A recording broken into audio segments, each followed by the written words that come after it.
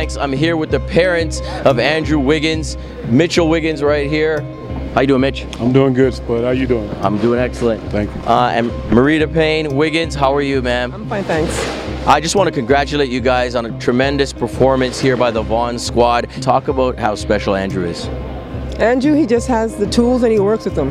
He's got strength, he's got speed, he's got agility, he's got endurance, he can jump. He has his mental capacity for basketball is right there on par, and so he has all those packages together, and he's been able to produce with what he has. I'm very proud of Andrew, but this is just the beginning of something exciting for him.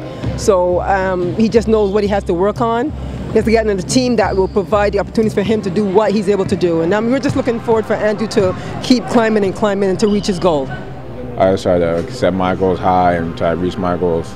Is being the first pick in 2014 a goal of yours? It's a dream. I think it worked out for the better because it's a smaller town, there's less stuff to do, so that keeps me more focused and out of trouble. Because, you know, Toronto's a big city, a lot of people. And it's just crazy. Down here it's more low-key. I expected it to be like this because, like, Negus and Stefan, other people were here before me, they told me how it was going to be. It's like a lot of country, farms and stuff. So. Last year, that's the reason why I came here, because the Canadians were on the team. So I feel comfortable right away.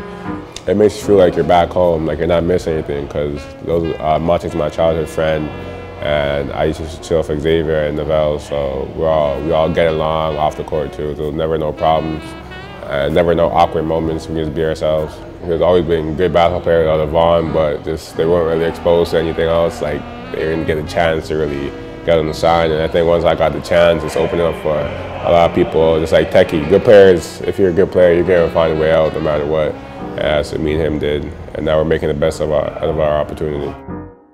What do you miss the most about back home, man? What do you miss the most about Canada? Grandma's cooking.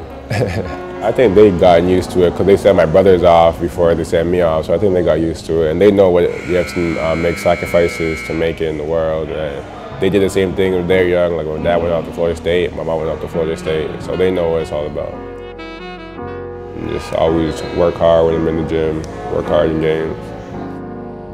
Think deeply to when you were running around, playing up in Glen Shields, you know, at the center, where everybody goes after work. Did you envision yourself at this point? I mean, pretty much you're at the top of the world, and I know you're a kid who keeps it humble.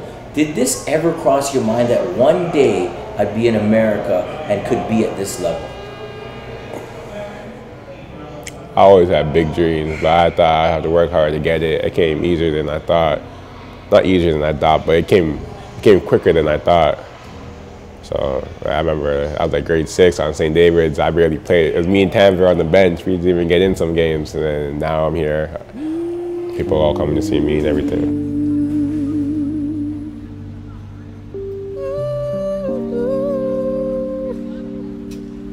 Coach.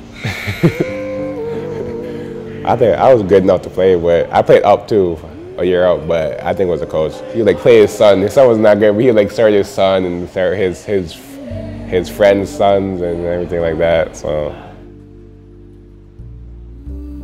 and Vaughn, I think we had a good team too. I think we could be a lot of American. We did be a prep school, Lee Academy. I think we could be a lot of American teams. We were very underrated that year. I try to have fun. I also try to win, and I know whenever we play, we're always gonna get everyone's best shot. So we just gotta bring it every game, play hard, and play hard. Hopefully, God blesses us with the opportunity to win.